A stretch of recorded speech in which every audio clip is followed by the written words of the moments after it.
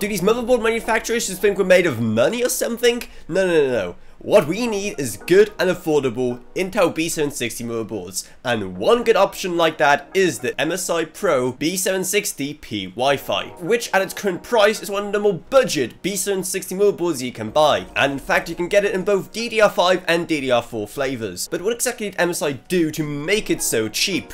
Well, starting off with CPU power, here we have 12 plus 1 plus 1 power phases, which is, well, pretty typical for such a low-end motherboard. Now, that is by no means bad, and combined with the 8-pin and 4-pin you get for CPU power, your CPU, whatever it is, will still have more than enough juice going to it, even if you do apply a slight overclock. But then when it comes to PC expansion, MSI?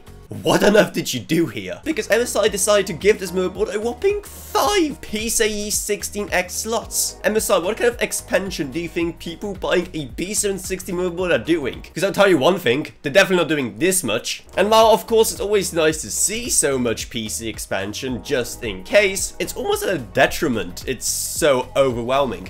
Firstly, there are no 1x slots or 4x slots, and granted, while we can put smaller cards in those 16x slots, we can all agree that it always just looks better to put them in the designated slots rather than making them use up a slot that is several times bigger than them.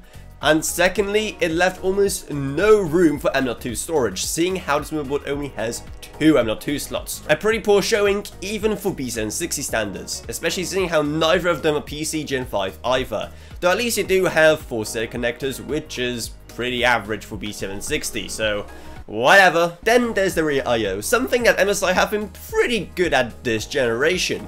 You do have 6 USB Type-A ports, which sure isn't most in the world, and unfortunately only 2 of them are USB Gen 3, but it's still decent for the price you're getting. And keep in mind, this thing is pretty cheap. Relatively speaking, you can't expect wonders. You do at least get a USB Type-C port, even though it's only 10 gigabits per second, and I gotta say, cracked me up that MSI described it as a reversible USB Type-C port, as opposed to all those non-reversible USB Type-C ports, I suppose. Though hey, at least you do get the full array of audio options with 5 audio jacks and optical SPDIF, something you don't even get in some of the most high-end gigabyte motherboards this generation, so good on you MSI. And rounding out the options on the rear I/O panel, we have 2.5 gig Ethernet, Wi-Fi 6E, integrated DisplayPort and HDMI, and ooh, even PS2. Nice touch, MSI. All in all, I mean, what can I say? It's a pretty cheap board, you can't expect much. But still, for the price, it does offer some pretty compelling features, so if you want to get it yourself, then make sure to use Amazon links down in the video description below. And also here, make sure you check out our Patreon, because even a single $1 a month truly goes a long way, while you get awesome perks as well. I'd also like to thank my existing patrons, Gavin Burns, Ryan, Uki Beach, Tim Rage, Ella Vroniak, Barge Velka, Meg Sumner, Shane Ulcroft, Lansby, Jesse Herbman, Sharon Odgen, and Level Up.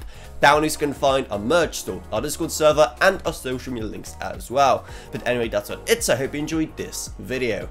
If you did, then remember to subscribe, like, whatever, and I'll see you all in whatever I make next. Goodbye, everyone. Goodbye.